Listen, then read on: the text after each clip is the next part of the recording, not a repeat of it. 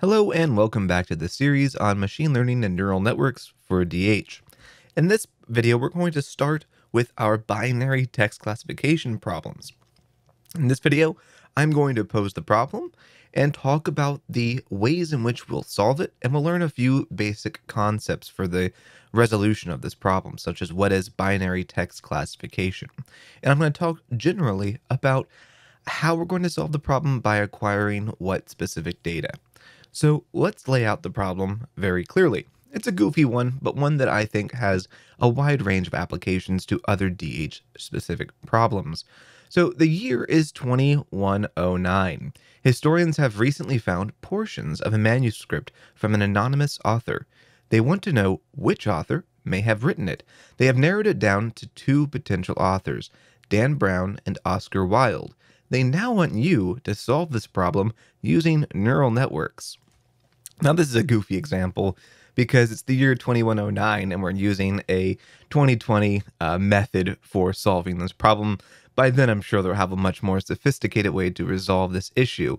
But it's a fun way to lay out a very basic problem that's going to show you a very easy way to solve it using neural networks.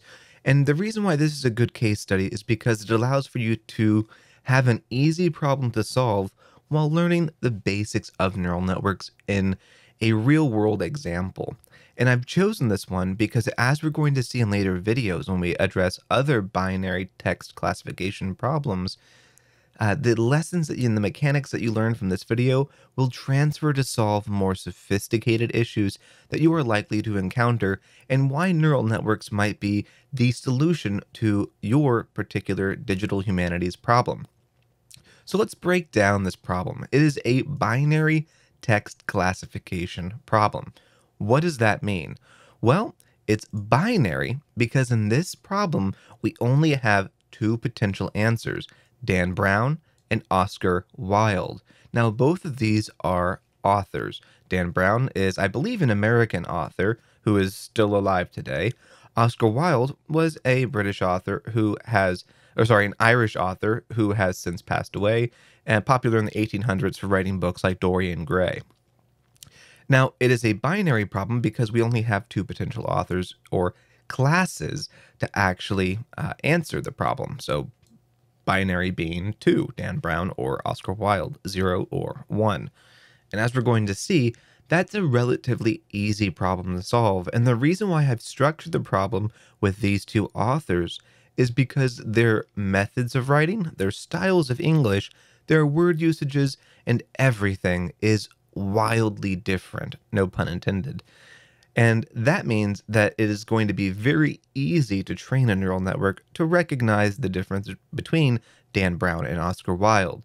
But because this is an easy problem to solve, it is a good case study because we're going to learn about word embeddings and how word embeddings work fundamentally in a neural network. And because Dan Brown and Oscar Wilde are going to be using radically different terminology, different sets of characters, different names, etc., we're going to be able to see and map out visually how this process works and why the neural network is going to have a relatively easy time solving this problem. Now, let's tackle the next bit here, binary text. So this is how we lay out different kinds of problems. You might have a text-based problem, you might have an image-based problem. This is a text classification problem because we are dealing with textual data, so strings essentially. The way in which a neural network processes strings and text is essentially the same. It processes a series of numbers in an array. The difference is what those arrays look like. While a image array might have be a 3x3 matrix, a textual array is typically going to be a sentence or a block of text with some padding, so zeros that we add into it so that we have all consistently sized data. So that's why we say binary text. And classification is a type of problem in which you are trying to classify some kind of data. And that's why we call this a binary text classification problem. And the type of learning that we're going to be doing here is supervised learning. Now, there are a few different ways in which you can train neural networks or do machine learning. There's supervised learning, there's unsupervised learning, reinforcement learning, etc. We are doing supervised learning.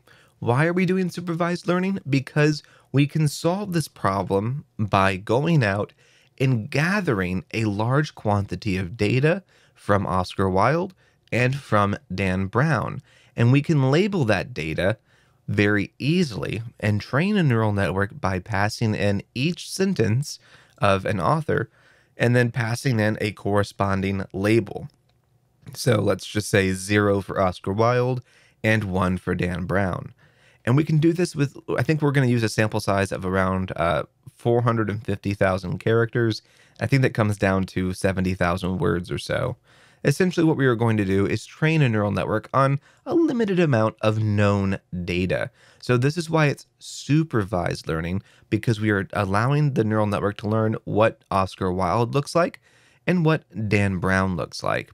And in the case of this video, we're going to use data gathered from just 2 sources. For Oscar Wilde, we're going to use his work Dorian Gray. And so we're going to just give the neural network essentially all of Dorian Gray. And then what we're going to do is give the neural network parts of Dan Brown's book Origin.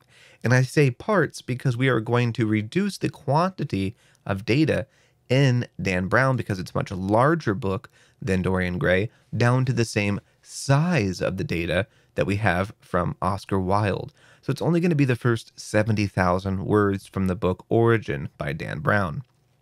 But that's going to be enough, as we will see, for the neural network to be able to securely identify if these sentences from this unknown work are Dan Brown or Oscar Wilde.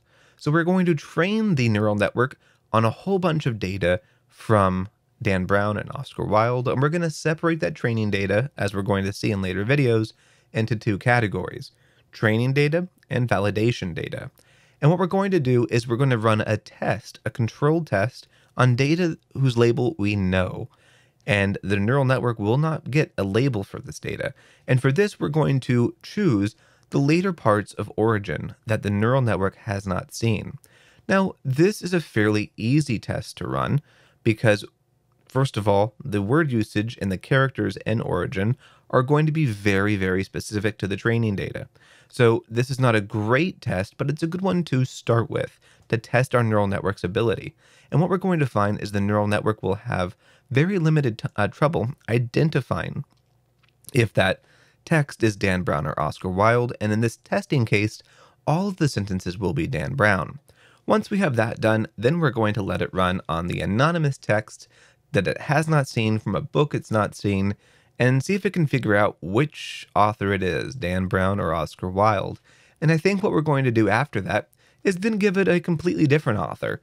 So you can see how a neural network works with data that we know is not going to be either Dan Brown or Oscar Wilde. And you're going to see it struggle. You're going to see it be very confident in certain cases for one or the other, and other times not really know what to do with it. Now let's talk about why all of this will be happening. So imagine that you have learned and read as much as you could in the world.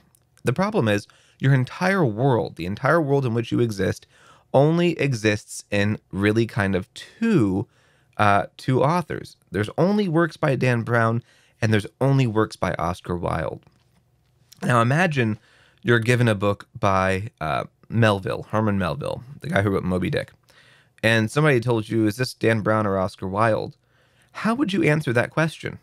If your entire world was just framed around 2 possibilities, you would be forced to frame that new work that you've discovered in binary terms. Well, this feels a lot like Oscar Wilde because the English is much more antiquated. But it also doesn't really look like Oscar Wilde because he's a bad author. I'm sorry, I don't like Melville. That's just my personal opinion. But you can see what I'm saying here. If your entire world is framed in this binary sense, then you are forced to actually make a determination with only those 2 potential outputs. This is much like what's happening to our neural network. It's only being trained on 2 possibilities. So when it encounters something that doesn't fit either one of those 2 possibilities, it's being forced to understand and process that information through these binary terms. And you're going to see that it struggles. This is not the way data works in the real world. In the real world, we oftentimes have multiple classes, and as we're going to see in later videos, this is known as multi-class text classification problems. That's going to be it for this video, though. Hopefully you have a good sense of the problem that we're facing and the general way in which we're going to solve it. In the next video, we're going to start looking at this problem in a lot more closer detail and start actually trying to solve it. And the way we're going to solve it is we're going to gather the data, clean the data, and start processing that data through our neural network. And here's a general outline of what we're going to be doing over the next 4 videos. And as I said, I am probably going to be adding a few other binary text classification problems before we get to multi-class text classification. That's going to be it for now, though. Thank you for listening, and if you've enjoyed this video, please like and subscribe down below.